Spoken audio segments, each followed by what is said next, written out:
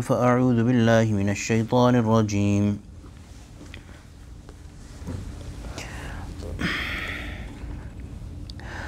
إنما جزاء الذين يحاربون الله ورسوله ويسعون في الأرض فسادا أن يقتلوا أو يصلبوا أو تقطع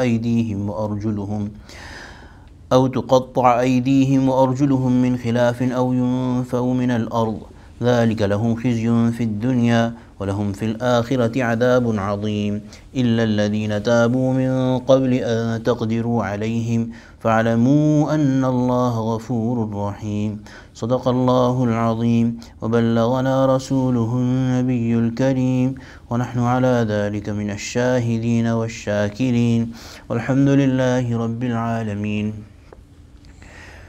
So in the previous ayat, Allah subhanahu wa ta'ala told us about the story of Habil and Qabil. While telling that story, Allah subhanahu wa ta'ala encouraged people to have taqwa. And this ayah, Allah subhanahu wa ta'ala says, إِنَّمَا جَزَاءُ الَّذِينَ يُحَارِبُونَ اللَّهَ وَرَسُولَهُ. So this refers to punishments that are mentioned in Islam. Before we do the explanation of this ayah, there's a brief discussion that needs to be made about some terminology. It's important to understand that Islamic law has prescribed punishments for only some crimes. Most of the crimes are, the punishment for those crimes is left upon the existing qadi. Who's a qadi? Islamic judge of an Islamic court. So that qadi is required to be well versed with Islamic knowledge and the Quran and Hadith and the way of the Sahaba. So for most crimes, except for those that are mentioned, whose punishment is clearly established from the Quran and Sunnah, Allah subhanahu wa ta'ala has left the decision of how much punishment is to be decreed upon the current existing qadi of that time. But there's some punishments, there's some crimes whose punishment Allah subhanahu wa ta'ala has clearly mentioned in the Quran. Now out of those crimes, so crimes are generally of two kinds. One are crimes against human beings, in which the right of a human being is severed. Huququl ibad are transgressed upon. Another kind of crime is where the rights of Allah are not fulfilled. Huququllah are not fulfilled. If the right of a human being is not fulfilled, because it is the command of Allah subhanahu wa ta'ala to fulfill the rights of a human being, therefore every crime against humanity is also a crime against Allah subhanahu wa ta'ala. And in some crimes, Allah subhanahu wa ta'ala has given more weightage to the right of Allah subhanahu wa ta'ala. In other crimes, Allah subhanahu wa ta'ala has given more weightage to the right of human beings. So the rights in which the crimes which Allah subhanahu wa ta'ala has called crimes against Allah subhanahu wa ta'ala, they are 5, well known, well established from the Quran and the action of the Sahaba. They are theft, robbery, adultery or fornication, false accusation of adultery or fornication, and alcohol, drinking alcohol. So the first 4 are established from the Quran, the punishment is established from the Quran. The punishment of the 5th one, drinking alcohol, is established from a consensus or ijma' of the Sahaba. So these are crimes against Allah subhanahu wa ta'ala, and the punishments of these crimes are clearly mentioned, and these are called hudud, the plural of had. These laws and these punishments cannot be changed by any human being or any government. They have been decreed by Allah subhanahu wa ta'ala. They will be executed exactly as Allah subhanahu wa ta'ala has prescribed. There can be no change depending on time or situation in these laws. So hudud, punishments of these 5 crimes, are well established, they cannot be changed. The second category of crimes is where Allah subhanahu wa ta'ala has given more weightage to the rights of a human being. That category is called qisas. What is qisas? When damage has been done to the life or body of a human being, then that human being is given an equal right to take revenge. If life has been lost, then the relatives or the descendants are allowed to take the life of the killer. If there has been bodily injury, then that person who's been injured is given full right to execute that exact equal amount of injury upon the one who inflicted that injury. So this is qisas. The third kind is the kind that I was talking about, which under which come most crimes, and those are ta'zirat, where Allah subhanahu wa ta'ala has given principles, but Allah subhanahu wa ta'ala has not defined exact punishment. The exact punishment and the way it will be executed is to be determined by the Islamic judge of that time. Now, in this ayah, Allah subhanahu wa ta'ala has said, إِنَّمَا جَزَاءُ الَّذِينَ يُحَارِبُونَ اللَّهَ وَرَسُولَهُ. The punishment for those who fight against Allah and His Messenger. So while the words are harb or yuharibun, it basically means that these people, harb basically means they fight.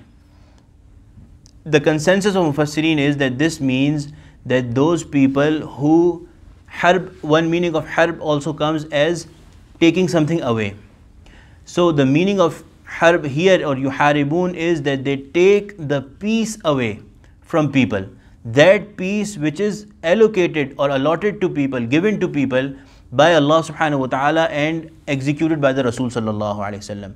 So these crimes that take away the peace of the community, they are considered harb against Allah and His Rasul sallallahu alayhi wasallam, war against or fight against Allah and His Rasul sallallahu alayhi wasallam. So this is Allah subhanahu wa ta'ala is clearly mentioning the punishment. وَيَسْعَوْنَ فِي الْأَرْضِ فَسَادًا, and they try to create disorder on earth.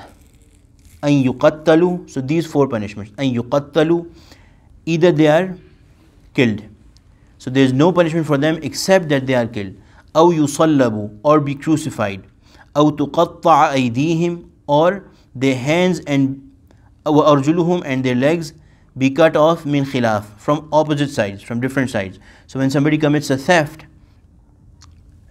their right hand is cut off and their left leg is cut off. أَوْ يُنْفَوْا مِنَ الْأَرْضِ, or they are banished from land. ذَلِكَ لَهُمْ, this basically, according to the fatwa of Sayyidina Umar radiallahu anhu, this banishment means imprisonment. And this is the fatwa of Imam Abu Hanifa rahimahullah as well, that they are imprisoned. So these are different stages of crime, different levels of crime, and these punishments are to be executed. Inshallah, we'll explain. ذَلِكَ لَهُمْ خِزْيٌ فِي الدُّنْيَا, these punishments are their punishment only in this world. So even when this punishment is executed, وَلَهُمْ فِي الْآخِرَةِ عَذَابٌ عَظِيمٌ, the adab, the punishment of the akhirah remains. So in this world they will be punished, and it will be, this is a dishonor, disgrace for them in this world, but the punishment in the hereafter remains. So if somebody kills someone unjustly or plunders a land, and they are given this punishment in this world, the punishment of Allah subhanahu wa ta'ala still remains, unless that they make tawbah. If they make tawbah, then the punishment of the akhirah is taken away, but the punishment of this dunya is not taken away. So if somebody, na'uzu billah, plunders or kills someone and then makes tawbah, then they will be punished in this dunya, no matter how loudly and how boldly and how openly and how sincerely they commit tawbah. But because of that tawbah, because of that repentance, their punishment in the hereafter will be lifted off. How much time? 8 minutes. Okay. So these are the four stages. أَن يُقَتَّلُوا أَوْ يُصَلَّبُوا أَوْ تُقَطَّعَ أَيْدِيهِمْ وَأَرْجُلُهُمْ مِنْ خِلَافٍ أَوْ يُنْفَوْا مِنَ الْأَرْضِ. The lightest one is imprisonment. That is for someone who is planning a theft or plundering. So one thing should be remembered. It's not about petty thefts. It's about planned burglary, planned robbery. And it is armed robbery that a group of people plan to commit to take away the peace. So because this refers to taking away a little theft here and there, petty thefts, they do not disrupt the peace of the overall peace of the land. So if there is a group of people who are committing armed robberies and take these are the punishments mentioned for those people. The lightest one is imprisonment when they have made a plan, they have not been able to execute it, but they are caught before that. Then they will be imprisoned. They will not be killed, their hands will not be cut off, their feet will not be cut off. they will not be crucified, they will be only imprisoned. If a person, before planning and before being caught, before being arrested, a person or a group, they only planned it but they have not been caught, they only, before even being arrested, they made tawbah to Allah subhanahu wa ta'ala, then the fatwa is that they will not be caught, there will be no punishment for them. And this happened in the time of Sahaba, Sayyidina Ali radiallahu anh, and pious predecessors, that a person took tried to adopt the life of burglary and this and that, but they came back, so their tawbah was accepted before being arrested. If someone is arrested and then they make tawbah, then they will still be imprisoned, because their tawbah is not, they will not be left out in the open to commit further crimes. Now the other punishment is the one in which the most severe one is that they plunder. So they also took the wealth and they also took the life of the owner of that property. That is the most severe punishment is for them. There they will be killed. They will be killed. This is inshallah we'll continue this discussion tomorrow, inshallah, in detail. These 4 levels of punishment. And then there is one exception, and then there's some, inshallah we'll do this tomorrow, complete this tomorrow, because if we start that in detail today, it will take a lot of time. So we'll do it tomorrow. Alhamdulillahi Rabbil Alameen, salatu wassalamu ala sayyidil mursaleen, Rabbana zalamna anfusana wa illam taghfir lana wa tarhamna lanakunanna minal khasirin, Rabbi ighfir warham wa anta khairur rahimin, Allahumma ij'alna min ahli al-Qur'an alladhi ahluka wa khassatuk, sallallahu ta'ala ala khayri khalqih sayyidina wa mawlana Muhammad wa ala alihi wa sahbihi ajma'in, amin bi rahmatika ya arhamar rahimin.